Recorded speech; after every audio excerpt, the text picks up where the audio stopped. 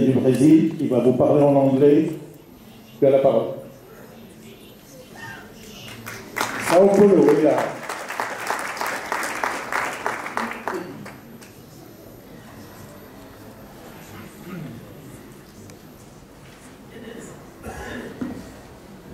Mesdames et messieurs, bien, je me débrouille en français, mais je savais que la majorité de l'audience était francophone.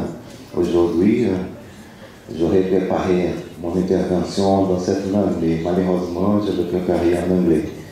De manière que je vous demande que vous me pouvez excuser. Je parlerai en français et en anglais. Alors, yes, my name is Humberto Silva, and we are from the REC for the hepatitis eradication in the world. I'm a Brazilian citizen, but we are based with our group in Washington, D.C., United States. And we're here today because we're going to be launching a very important campaign against hepatitis for next year. That's me there taking a medicine 8 years ago against hepatitis. Back then, the treatment used to be very difficult, very heavy, full of side effects. And I'll tell you how I found that I carried the virus. I was going to see the World Cup in South Africa in 2010, and as I'm a president also for a group that caters with children with cancer, I was going to go visit some countries in Africa to develop some work. And I decided I should take a vaccine to be protected. I went and saw the doctor and I asked him for a vaccine. Instead of simply giving me the vaccine, he said, "Have you had yourself tested against hepatitis?" I said, "Doc, just give me the vaccine and let me go and see Brazil play with it." He said, "Well, I would do it if I were you." I said, "Well, okay, I'll do it." Well, I did it and I found the virus there. I was positive for hepatitis C. And I said, "But how come, doctor, if I don't feel the same, if I'm full of energy myself? It should be wrong, it should be something. Isn't this somebody else's exam?" I said, "No, it's yours." Well, I went, I saw the World Cup. Brazil lost, unfortunately. But we're going to win this year. And I came back and I started the treating. And as I treated, I saw that I wasn't a privileged one. No. In my home country alone, there were other 3 million people, 3 million, ladies and gentlemen, that have the same situation as I used to, that were carrying an invisible, a silent killer inside of them without realizing. That's half the size of a city of Australia. But if we go to the world, we are talking about 500 million people that are suffering from this deadly disease, aujourd'hui, today.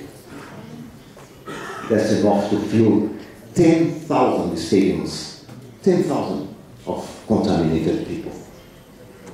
But because of the way the health authorities all over the world have dealt with the disease so far, and I'm not talking about the authorities here in this country only, not about the ones in Brazil only. I'm talking about the whole world, because it's a neglected disease. It doesn't show, I didn't show.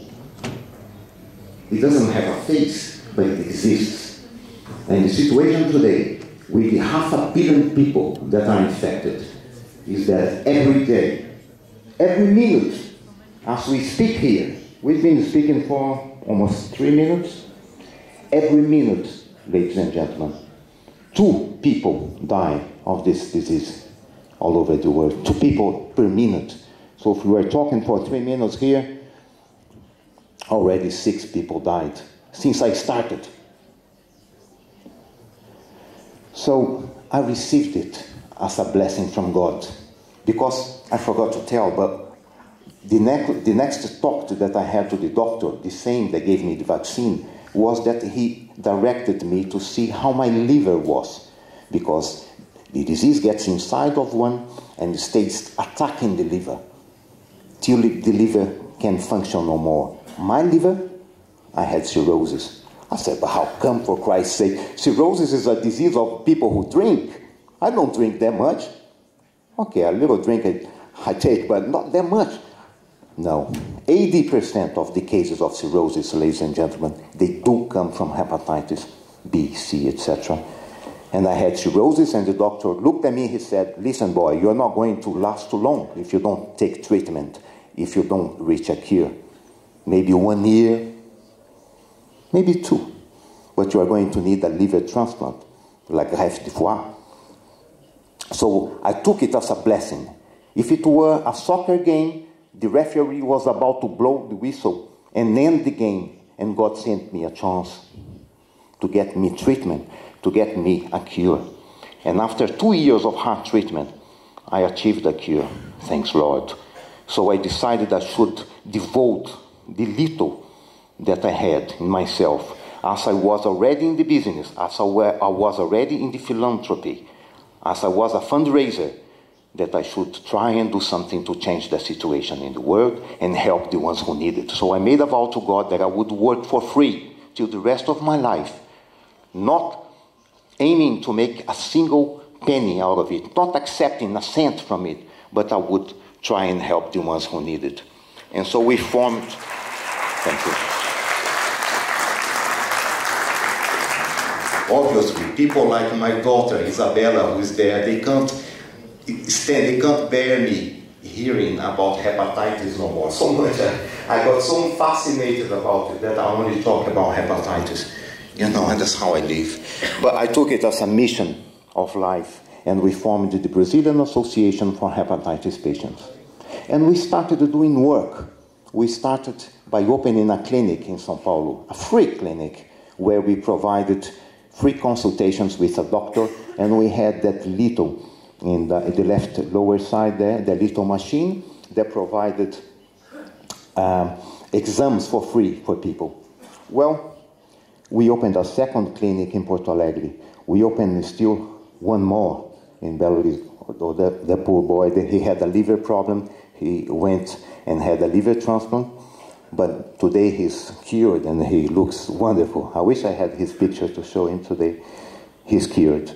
And we still opened one more, and one in Rio, one more. And then the last one that we opened last year, all for free, with state-of-the-art exams and doctors. We have 20 doctors nowadays. We opened the last one in Mexico City. Well, thank you. Yeah, so we've seen 50,000 patients, all for free. Oh, that's a colleague that we saw losing his life. He, with his daughter there, he died of hepatitis. Because when the first symptom arrives, it's too late normally. One needs a liver transplant. But beyond it, we felt that the thing that we needed to do the most was to discover people like me that carried the virus and didn't know. Because in the world, only 5% of the people that carry the virus are diagnosed. So we started doing the finger prick test, very rapid, very cheap test, going in the streets and finding people who were contaminated. And we started doing one here, one there, one, and we reached the point of 1 million tests, all for free, finding people infected, and we found thousands of people infected. And we took the calls to Rotary, and I'm going to be through very, very soon. I know people want me to finish. I'll be there very, very shortly. We took the calls to Rotary. Rotary embraced the calls. So we see the last president of Rotary all supporting the campaigns. And they recognized us as the REC, the International Group for Hepatitis Eradication, officialized by the Rotary International. So I'm going to end the presentation by inviting you to join us in this campaign for next year, which is the Pan-African campaign about hepatitis, against hepatitis, because the continent has 120 million people infected. And those people need us, ladies and gentlemen. They do need us. And it's not by chance that I'm speaking to you today here. It's not by a coincidence that we came to the same place here. We all in this life, we have a mission. We are not here by chance, we're not here on holiday. We are here for a mission. All of us, each of us. Thank you. And I invite you, I beg you to come and join me in this fight against this disease. So next year, we plan to have a whole week when we plan to have the 54 countries of Africa, the 54 together against the disease. We are doing something already in São Tomé and Príncipe, a small island in Africa where we are eradicating hepatitis, the first eradication case.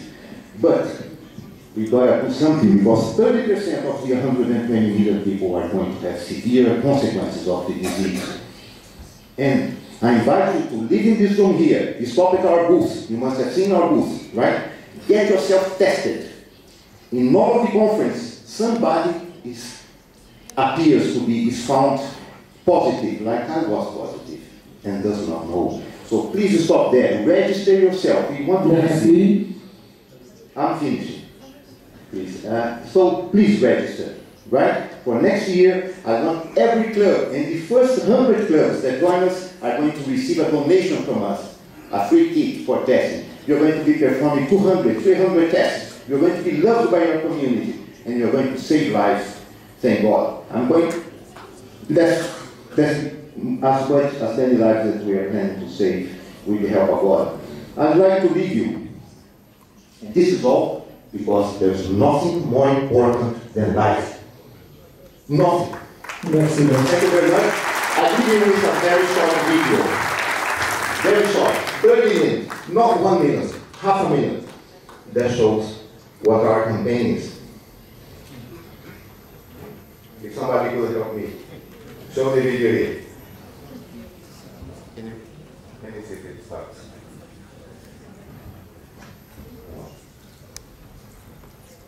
Then I promise that I will leave this room very happy with my mission accomplished.